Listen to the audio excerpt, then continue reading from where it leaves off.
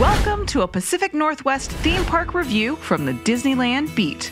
This past week, we made our first visit to Seattle's largest theme park, Wild Waves Theme and Water Park. The history of this park is somewhat convoluted, but not unusual. It started as a family park, the Enchanted Village, in 1977, and a water park, Wild Waves, was added as a second gate in 1981.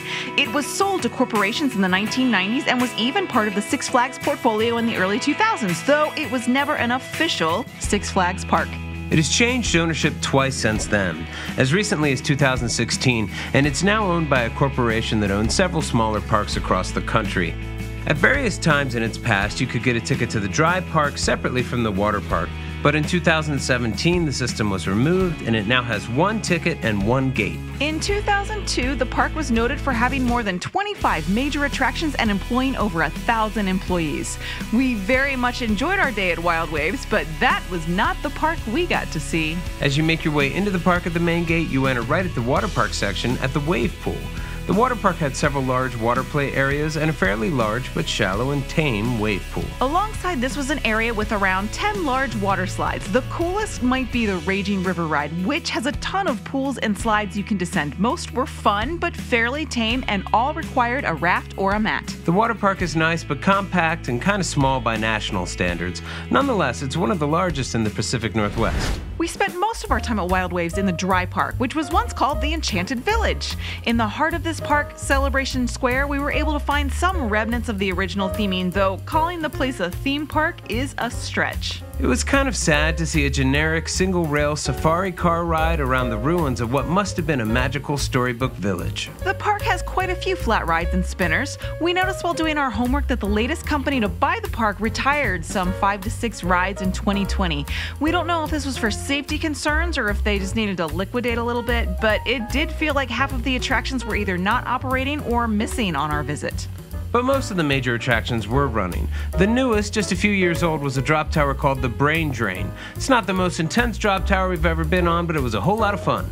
The hang gliders were nice, and so was the Antique Carousel, which dates back to 1904 and has been in service in the Puget Sound since the 20s. Like a lot of things in this park, it could use a refurbishment, but it's still a very nice 3-row carousel with every horse a leaper. The first major coaster that we rode was an Aero corkscrew looper that was moved here in the 90s from a now defunct park called Rocky Point in Rhode Island. The same coaster style used to exist at Knott's Berry Farm, a loop followed by 2 corkscrews. This one is pretty smooth and it's in great shape. The lines were pretty short throughout the day. Crowds were fairly light, especially outside of the water park. The staff were pretty great and did their jobs and focused on safety despite some pretty tough work conditions.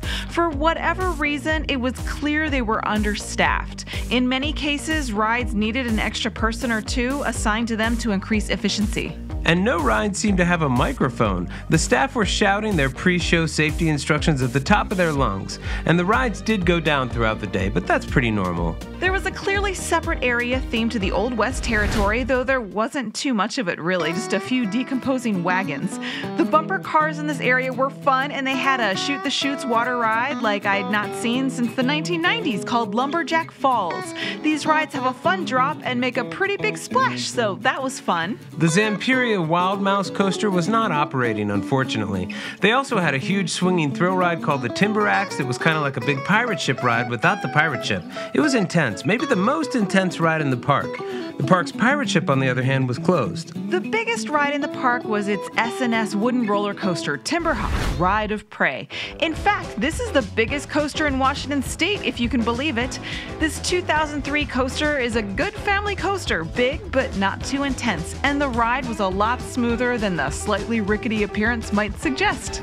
Timberhawk was probably our favorite ride in the park. It was a really nice coaster, and we had a really nice afternoon on a cool Pacific Northwest day at Wild Waves. We enjoyed the park. It was clean, and in particular, the wooded areas of the park are very attractive, but it will be much more fun once they get the entire park up and running again. The food was okay, chicken tenders, pizza fries, things like that. The park's main sponsor, maybe the only one that we saw, was Coca-Cola, and Coke products are everywhere. The food and everything about the park, it's really overpriced, but at the same time we noticed that season passes and season food plans were really affordable, like cheaper than visiting twice type of prices. To us, the obvious thing is the park's identity is not that clear in several ways. It struggles to be both a water park and amusement park and to find a balance between the two.